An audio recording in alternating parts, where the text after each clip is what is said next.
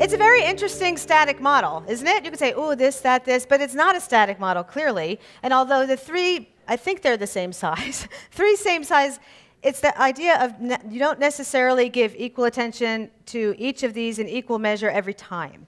And so there's some nuances around that and some pitfalls, I think, that we fall into as facilitators. And you can slice that from a lot of different perspectives, but I thought we'd go with an easy way and say, let's think about the perspective of experience with facilitation.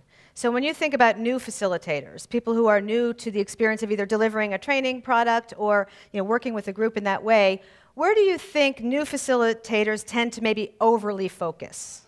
I and it, right? So the I and the it, right? That's what I see a lot. The I and the it kind of in concert. So think about it with the I. A little bit of performance anxiety, want to make sure you do a good job, especially if your boss or your colleagues are in the room, you want to make sure that it shows that and you want to have personal goals probably that you're trying to achieve. So you're concerned about your own performance. At the end of the workshop, you pick up those evaluations, your eyes go straight to the section on the instructor. Right? I know you do it. Okay? So it's all about me. And then the it comes in because I'm so concerned about the content. Do I know the material well enough? Am I going to remember things? Am I going to click the buttons in the right way? And so the I and the it kind of coerce to get us kind of overly focused there. And haven't you seen something like this? Someone is up there facilitating, and next thing you know, they're kind of like, they're talking to their slide, and they're really expounding on the points, and they're getting into, they're really thinking about it, and they're sharing their, so it's like, oh yeah, there's a group here too. They get so focused in on the I and the it that it's almost like the group doesn't exist anymore. So the group could be checked out, they could be confused. Okay, so that's a very common pitfall. So as you're a new facilitator or new to something, keep the three frames in reference. Okay? What about seasoned facilitators? Where do you think some of their blind spots might be or be overly focused on? Also could be the I, a little bit of the we, a little bit.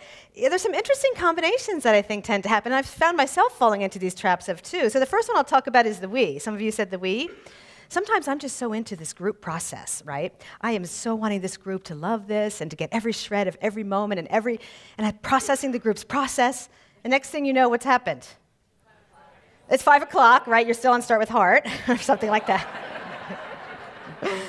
We sometimes compromise the content because we just get a little too far into managing the group dynamic. Or if there's issues and concerns coming up with the group, we just don't manage that part well enough to be able to get back on track. And this doesn't just happen in training programs. I think we've all been in facilitation environments where we get too much into the group's process. There's probably ways to manage that so that you're still accomplishing your goals or renegotiating your goals. What do we have a different outcome there? Do we need to shift to a different thing? So the we and the it, sometimes we tend to impact one another, and then we get off track a little bit. And I think sometimes, too, I heard many of you say the I. And how does that show up?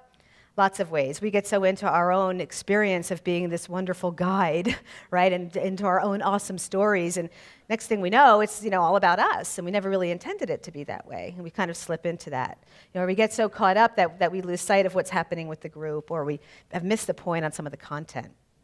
Okay, so as we think about the I, the we, and the it, the idea is have it be a dynamic model where the little twirly things are happening. And I use the lens analogy a lot with this. So sometimes you might want to focus in stronger on one rather than the other because that's what's needed, but not to the exclusion. So when you have a camera, you can sort of lens in or zoom in, but you can still see sort of the fuzziness. So that's one way. You want to avoid being so drilled in that you can't see anything else, and it's like this.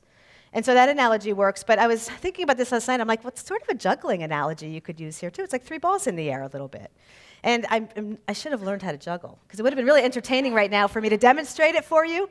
I don't know how to juggle. That'll be my to-do list. I'm sure some of you do. But when I watch people juggle, one of the things that I notice is, they're not looking at each ball, like throwing this ball, watching it, and coming all the way here, right? Where are jugglers' eyes usually?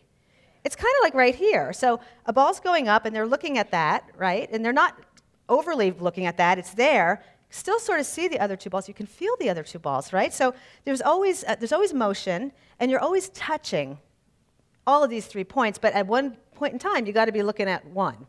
So when you think about that juggling or the focusing, I think that as we challenge our own selves to step up to the incredible opportunities and possibilities, as Joseph said this morning, is to think about how we are the conduit for that and how can we kind of up our own facilitation game. Thank you very much.